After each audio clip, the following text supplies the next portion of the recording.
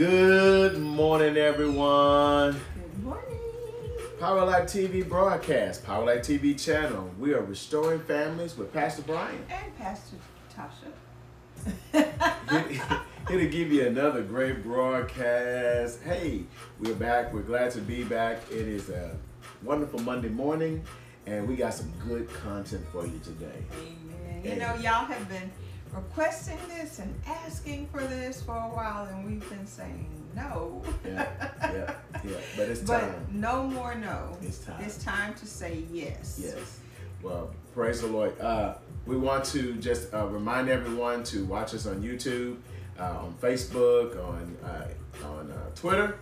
We also want to let you know that most of our broadcasts will come forth on YouTube. So if you go out to our channel, hit like, hit subscribe, hit that notification bell, and we would love to.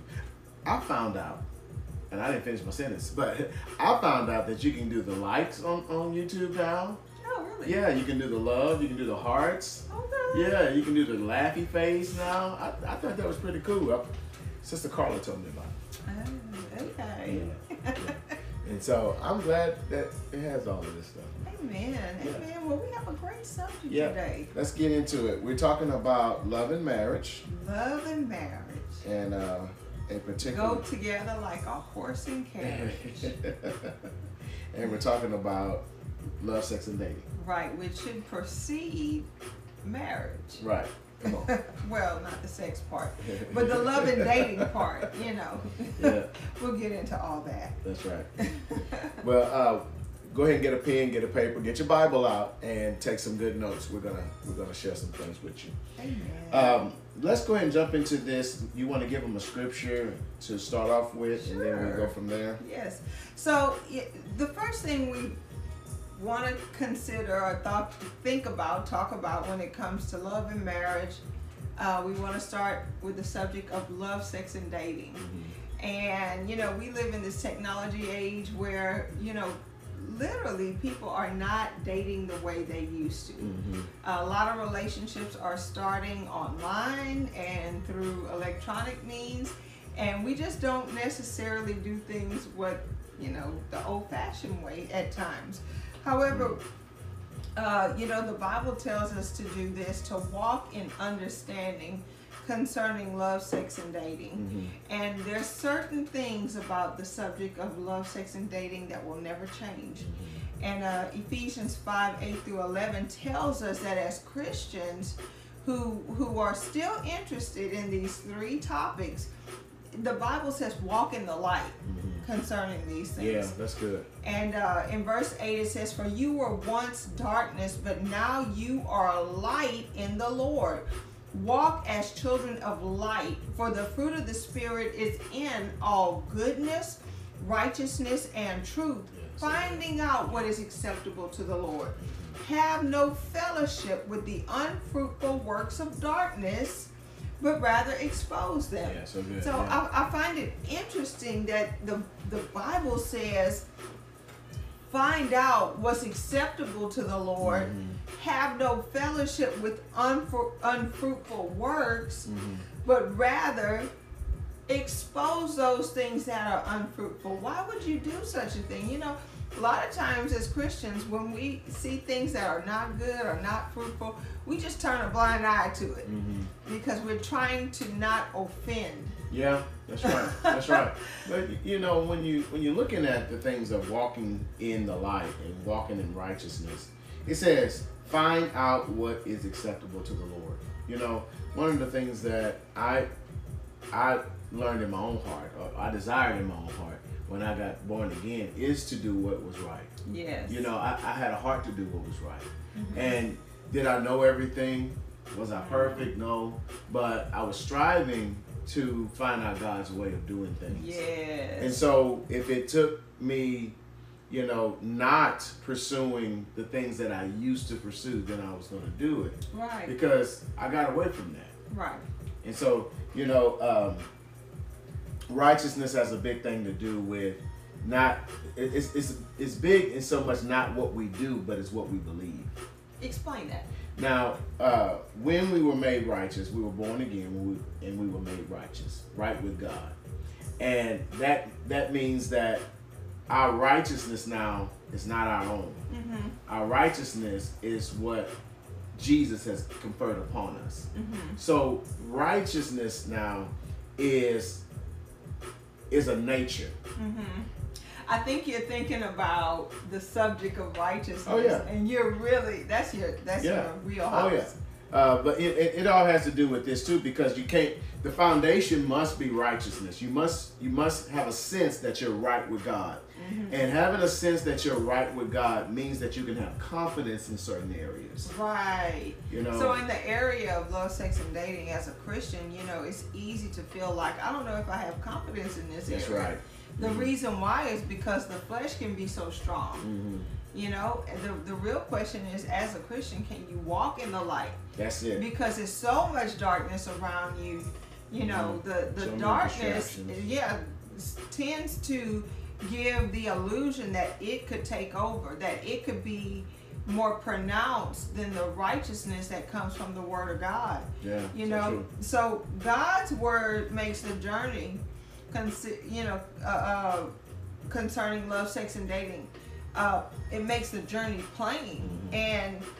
And so concerning these things, we're going to get the wisdom and the understanding from God. We're going to find out what's acceptable to God, and we'll have no fellowship from what the Bible calls works of darkness. Mm-hmm. Now, the product of walking in the light, the Bible says, is fruit.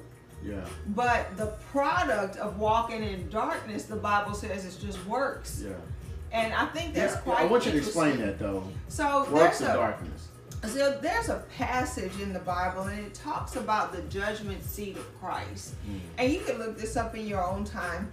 It basically says this, that in the end, that the fire of the Holy Spirit will test everything you do for purity. Mm-hmm. And this fire will burn up everything you do. And the things that were done with the purity and the right motives and everything that has to do with walking in the light, it will get better and more refined, just as gold gets more refined in the fire. That's good. But anything that was done out of a wrong motive, anything that was a work of darkness, it's going to behave, the Bible says, like wood, hay, and stubble. It's just going to be burned up. It's going to turn to ash in the presence of holy fire. So, works of darkness then means whatever I do with a selfish intention, maybe? Yeah, I mean, even though I'm saved. That's a good point, because when it comes to love, sex, and dating, the worst thing you can bring to the table is selfishness. If you're just getting, getting a date, for your own personal gratification, if it's all about you, then perhaps maybe, you're not really ready for dating, because everything having to do with love, sex, and dating has to do with two people, hopefully two unselfish people, coming into a common union with God. So anytime it's all about you, you probably need to be alone. Now, that is so good, because that's a mind transformation. Because when I used to date, I'm thinking about myself. Right. What I want, what I need. And it's a lot of the buzzwords out there today is you complete me. Right. I'm better with you. So it's still a selfish motivation, but what we're learning now is to walk in the light. You're walking not in self-fulfillment, you're walking in God fulfillment. Right. And you're finding out His ways of doing things. So now, when it comes to love, sex, and I know we're going to get into this, but when it comes to love, sex, and dating, I want to make sure that the audience understands my motivation must be, what can I do for the person that I'm courting or dating? And then, and we do need to jump into this, but as long as I'm approaching this wrong, it will end up in personal brokenness. And a lot of times we love the idea of personal love. we love the idea of having someone to care about us. You know, you remember on Coming to America, Yes. the prince started singing, someone to kiss. care, someone to share, Yeah. you know, and he just wanted someone to kiss, somebody to hold hands with, Yeah. somebody to walk through the park with, and all of those things are wonderful. But as long as you're only thinking about you, you're going to find brokenness in what should have been bliss. You're going to find that you're not as whole, or maybe in the first place, before you ever entered into a relationship, you were already broken and there was something you needed from God that you were trying to get from an individual. Yeah, right. Well, let's talk about singleness then in this Yes. situation when it comes to love, sex, and dating. So if you say, okay, well, Pastor T, that's not me. I'm not a selfish person. I'm single. I'm whole. Now, give me some good advice on what I should do if I'm believing God or I'm desiring a spouse. How do I go about this? So you should, first of all, take time to discover who you are. Remember what I just said, that if you go into a situation and you're already broken, you know, that you will find that that other person will not help your brokenness. In other words, your brokenness will probably be harmful or hurtful to what could have been an otherwise good relationship. So before you ever enter into a dating situation, you should take time to discover you, discover who you are. But when I hear the word singleness, you know, for lack of a better word, I didn't understand singleness. I thought being single means I have nobody, no one. You see what I'm saying? I'm alone. I'm by myself. Is that what singleness meant to you? That's what it used to mean to me, and I'm pretty sure it means that to some other people listening to this. You know, because again, we got to come in with a whole new mind transformation. That way of thinking was, if you tell me I'm single, then you're telling me that I have no one. You're telling me that I'm broken in some kind of way. I need somebody. You know, but what does singleness truly mean? Before we move into this talk, what does singleness truly mean? Does it mean alone, or does it mean whole? I'm thinking you want to explain that. Yeah, I mean, I just kind of want to touch on that, because singleness means complete. You know, singleness means that I have shalom, nothing missing, nothing broken.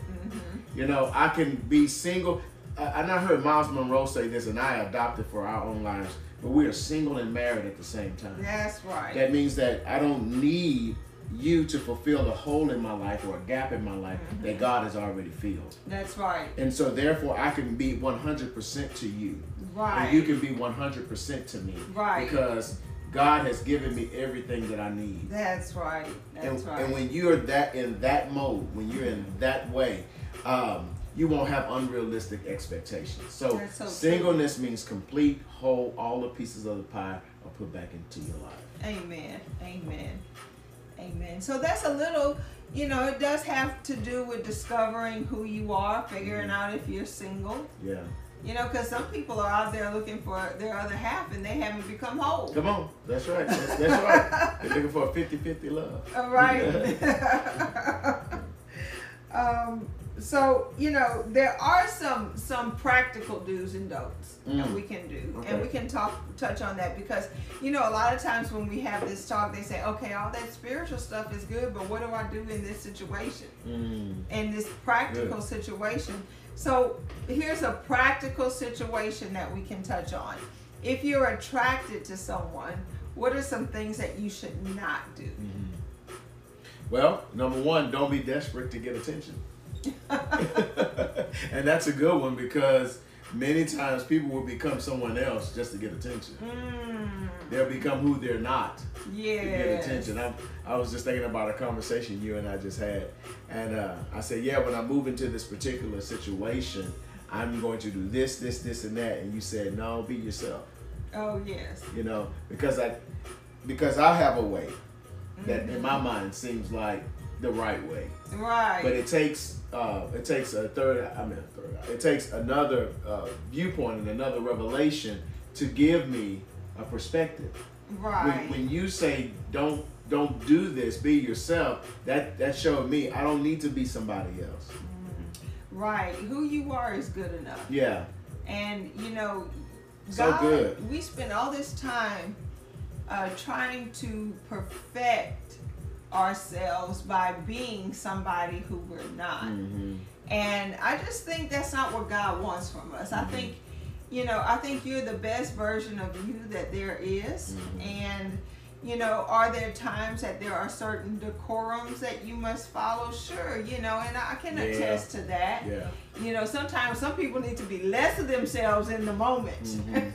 In a certain professional environment, for example. But when it comes to a dating environment, you shouldn't be so desperate for attention that you do these anxious, sort of over the top acts to get someone's attention. You know, a lot of times what people will do is they'll do something goofy or foolish to get the attention of the girl that they're attracted to. But girls really like guys who are self-confident. That's true.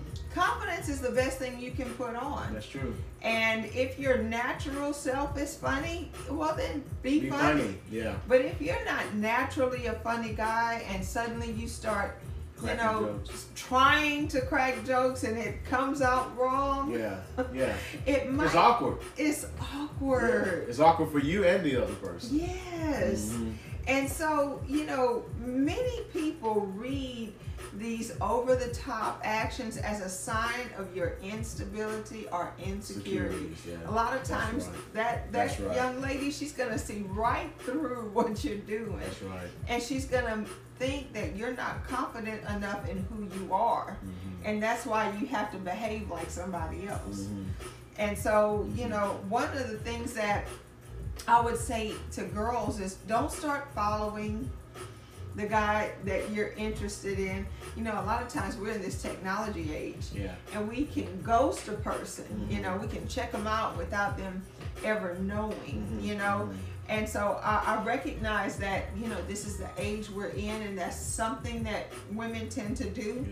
But you know, one thing that has never changed is that men in a dating situation, they tend to be natural born hunters. In other words, when you begin to act all head over heels for a guy, you communicate a couple things. Number one, you're communicating that the chase is over. In other words, he has nothing left to do. And That's right. It also tells him that it's time for him to start chasing somebody else. That's right.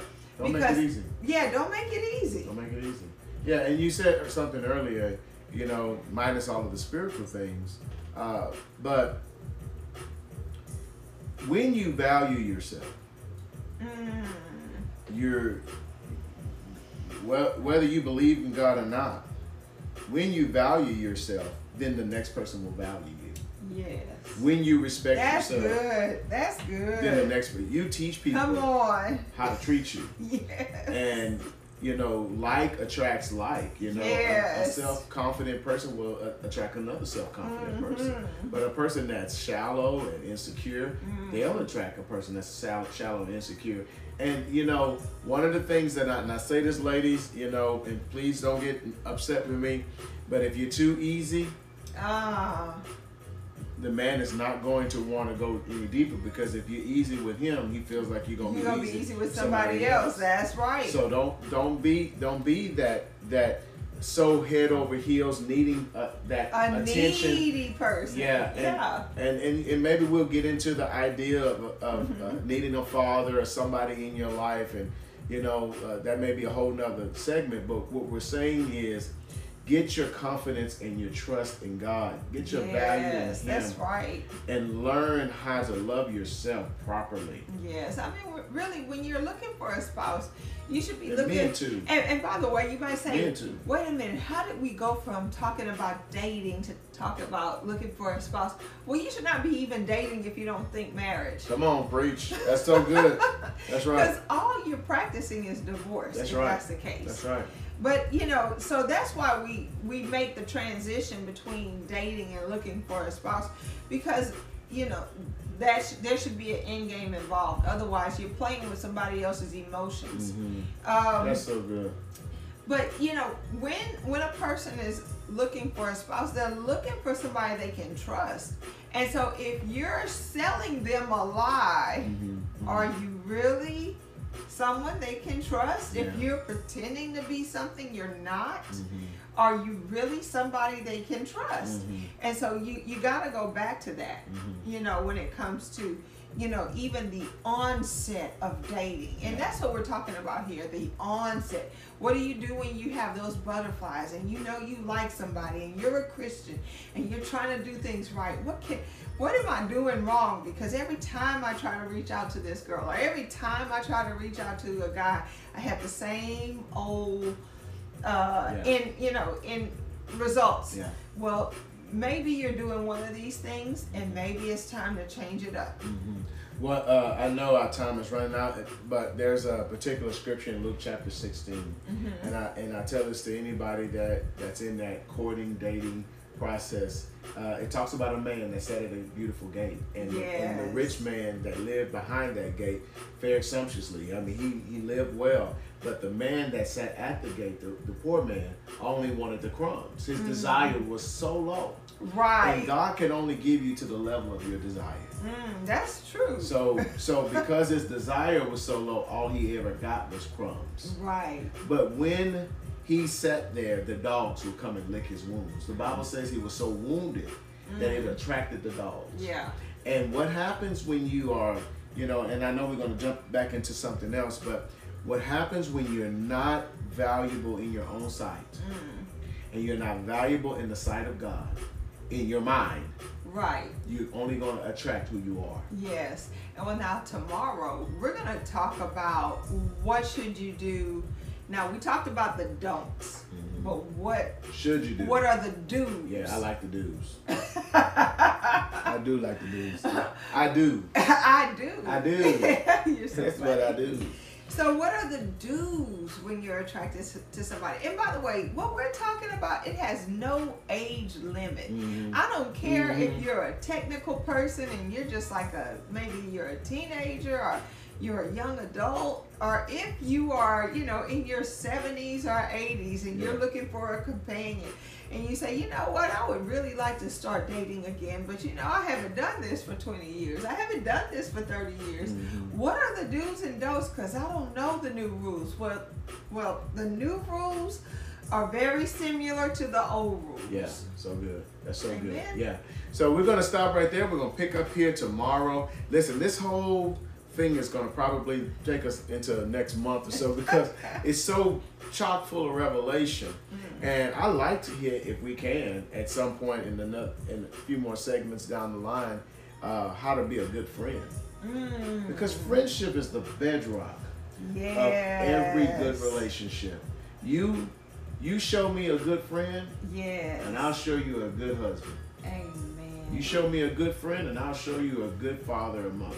Amen. You show me a good friend, and I'll show you a good girlfriend or boyfriend. Right. But if you don't have the foundation of friendship and that component right, everything else in that cake is gonna be messed up. You can put all of these different ingredients in that cake, and it can be beautiful ingredients. But if you get one little component wrong, that whole cake is messed up. That's the truth. And so, come back, watch us. It's going to be good. I believe that you're going to learn something. Listen, tell somebody about it. I know